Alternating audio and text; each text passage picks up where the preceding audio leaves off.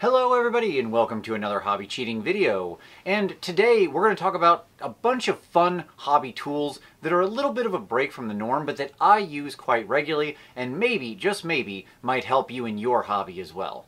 Let's get into it. The strict technomancer that is Vincey V. Let us get to the technique and learn it, Vincey V. So I already have a video talking about things like brushes and, your water cup, your wet palette, all the basics. And recently we covered lighting as well. However, there's a bunch of other hobby tools, the sort of weird hobby tools that they don't necessarily cost a lot of money, but they end up being super valuable, and I use them quite often. In this video, we're going to talk about 10 of those particular hobby tools that I end up using pretty regularly, and just maybe they'll find a use at your desk as well. These things sort of run the gamut from very simple to maybe a little more complicated, but all of them have some kind of use. So let's talk about it. All right, number one. Small dry palettes. Now, this is going to sound weird, but let me explain. I actually really like having a bunch of these small dry palettes. You can buy them in big stacks from Amazon and things like that. By the way, everything I talk about is going to be linked down below. But these little small dry palettes and the packs they come in, I find them very useful for working with metallics or inks or doing unusual mixes with metallics or something like that. The reason is because generally metallics don't belong on your wet palette. I'm a wet palette guy, but pure inks can get runny and soak through your paper. Metallics can get all messy and they tend to be quite hydrophobic, and so you don't want them absorbing water.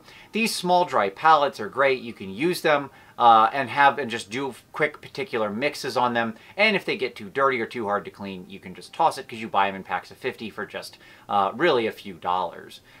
So all in all, I end up using these quite a bit, especially anytime I'm using heavy metallics, inks, and or mixes of those too.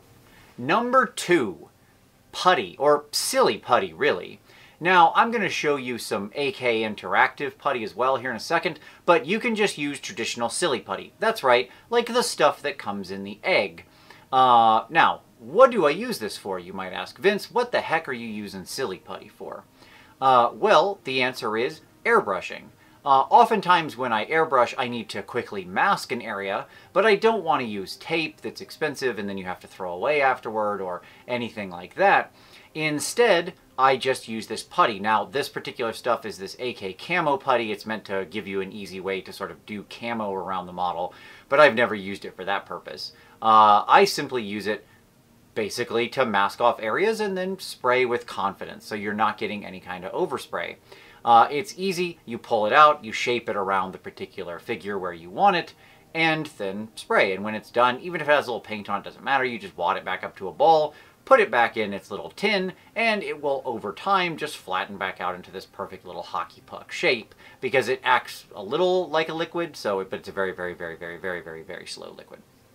So I find this really useful because oftentimes you need to use your airbrush and you don't want to get out any kind of heavy duty masking. I hate liquid masking, and silly putty, what you buy in the egg, or even this stuff, is great. It doesn't pull paint, it's never going to hurt or damage your model, and it's just quick and easy to apply. Number three, sanding sticks. These are so essential. Now, you can use your X-Acto blade for a lot of things, and I'm sure most of us clean up things like mold lines and a lot of different stuff with our X-Acto blade. So do I. However, there's oftentimes burrs or other small things that your X-Acto blade just isn't really perfect at getting at. And these different sanding sticks are really, really useful. Now, you can get them in the bigger size, more like a traditional nail file, and buy them in big packs. And I use those sometimes, especially on larger projects, terrain and things like that have like really heavy mold lines. But also the little thin ones are great because they can bend, they can shape, you can twist them and everything, and get them really around the figure to work in the areas that you want to work in, and make sure that you are cleaning up all of those lines or small burrs or defects in the model. Especially useful when it comes to things like getting rid of the little joints for your sprue, or, of course, when working with resin, where you oftentimes have a lot of burrs and leftovers from the casting process. Just remember when you're using resin to also wear some kind of mask.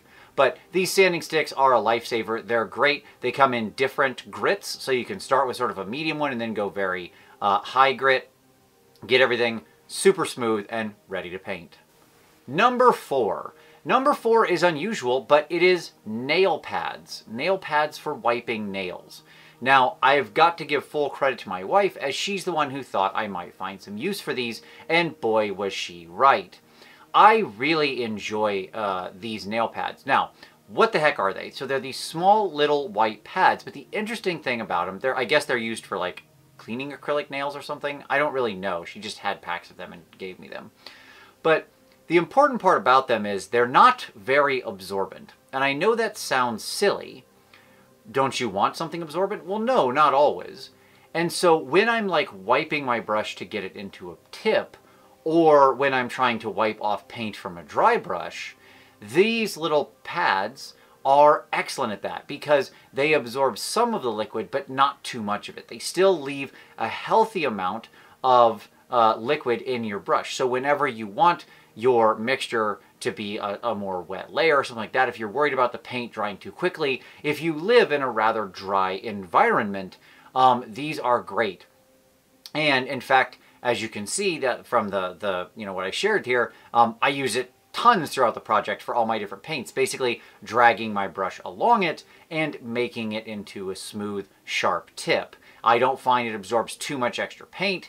It just sort of gets out truly the excess and then leaves me still with a belly full of very nice wet paint that I can then apply to the model and get to work cleanly. These things have become just part of my routine, and the awesome thing about them is, again, they're super cheap and you get these huge packs of them. So basically for our purposes, one pack just lasts a lifetime. So I've really come to love them. I've never seen anybody else use these. Full credit to my wife, who's awesome and was completely right. They're great. Number 5, double-sided tape, especially double-sided spongy tape. So this is useful for the age-old question of how do I stick this model to a thing to paint it? Double-sided tape is incredibly great, and it's this spongy variety, again, everything's linked below, that I prefer.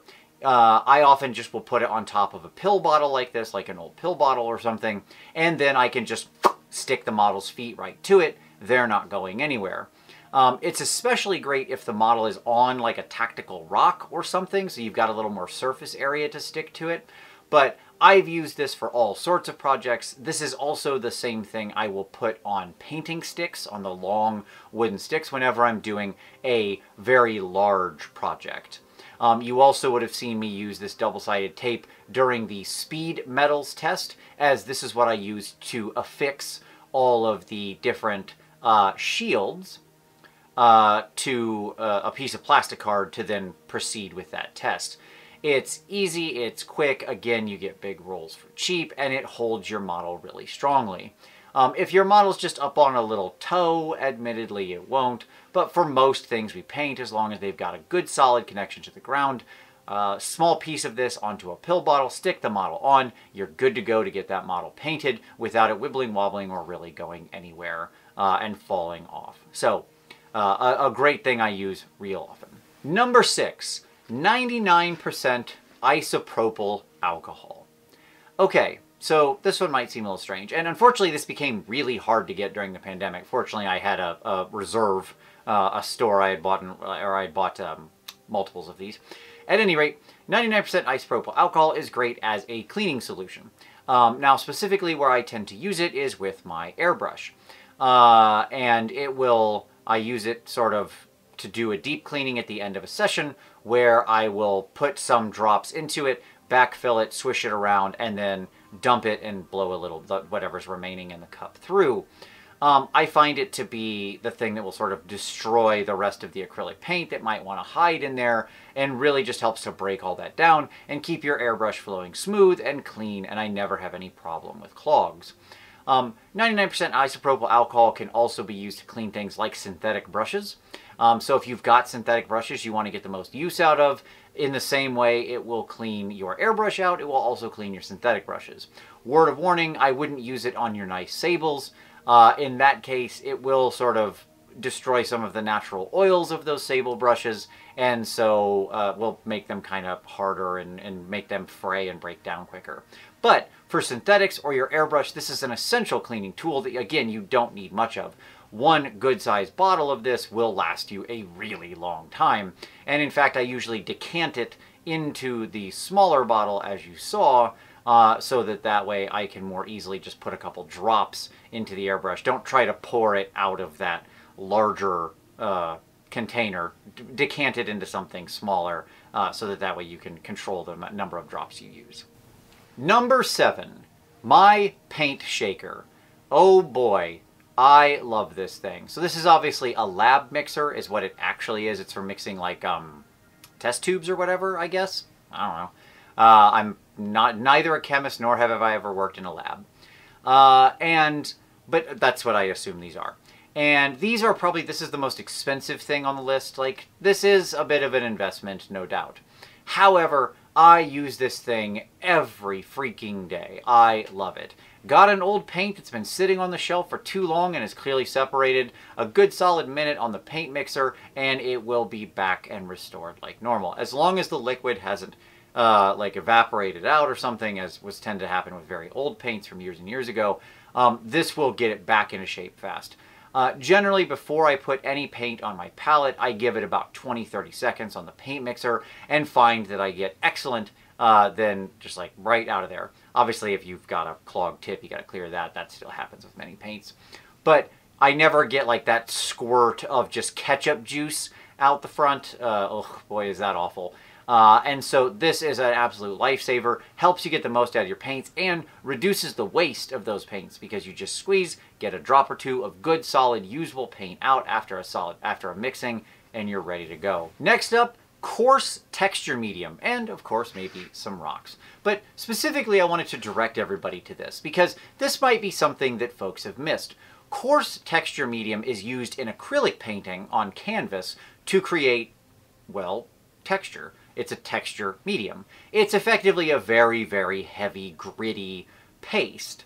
Now, in acrylic painting on canvas, it's used to, again, create some kind of effect. But for us, it becomes a basing material. And that's super awesome.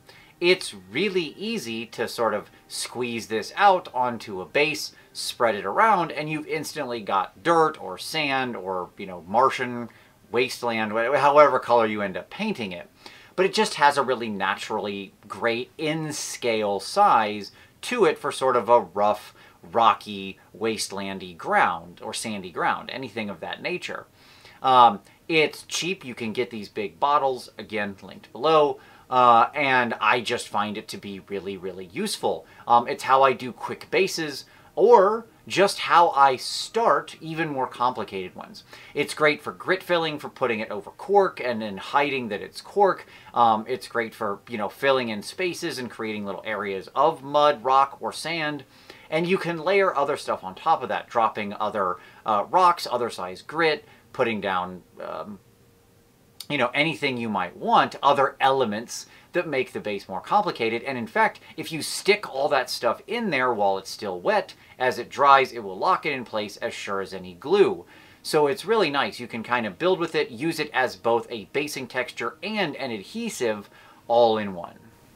Number 9, related to the previous one, is this one. It's silicone shapers.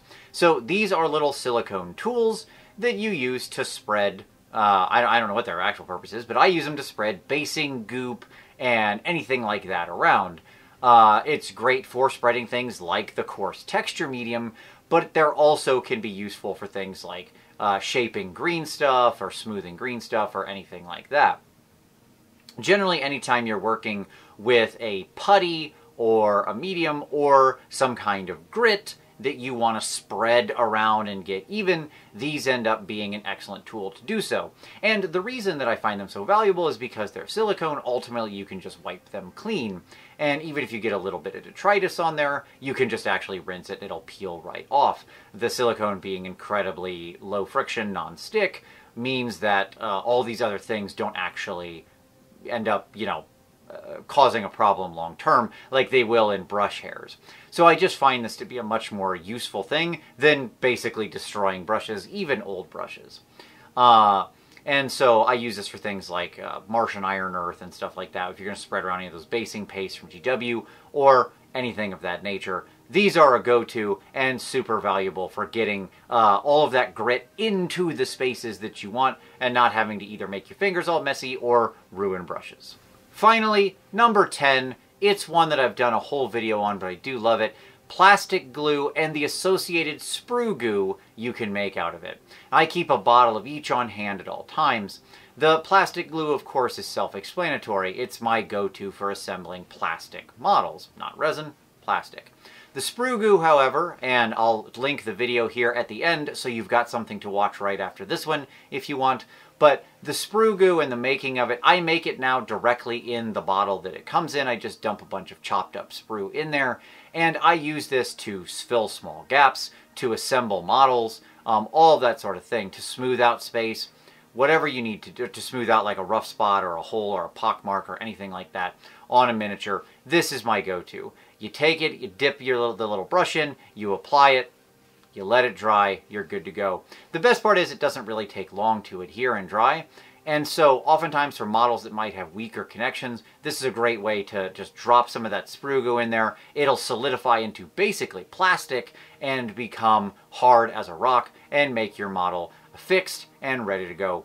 All of my big sort of models that I assemble, I end up using Sprue Goo and find it to be an invaluable tool to get there. And of course, you can smooth out that Sprue Goo with the plastic goo, or the regular plastic glue, I'm sorry. Once you apply the Sprue Goo itself, just take some of the normal plastic glue, wipe it over the top, it will flatten and smooth and spread out the whole thing so it becomes a nice, even, hard plastic surface for you to then prime and work over. So there you go. There's 10 hobby items. Maybe you were already using, maybe you weren't. I hope this was useful. If you thought so, hey, give it a like. Subscribe for additional hobby cheating. We have new videos here every Saturday. If you want to support the channel, all those links down below are Amazon links, they're affiliate links. It doesn't cost you anything extra, but it helps give a kickback to the channel. So check any of that out. There's all the stuff I talked about and everything from my basic video down there as well. There's also affiliate links if you're picking up any other hobby products like paints or things like that, so hit those up. And of course, there's our Patreon. Our Patreon is focused on review and feedback and taking your next step on your hobby journey. As always though, I thank you so much for watching this one, and we'll see you next time.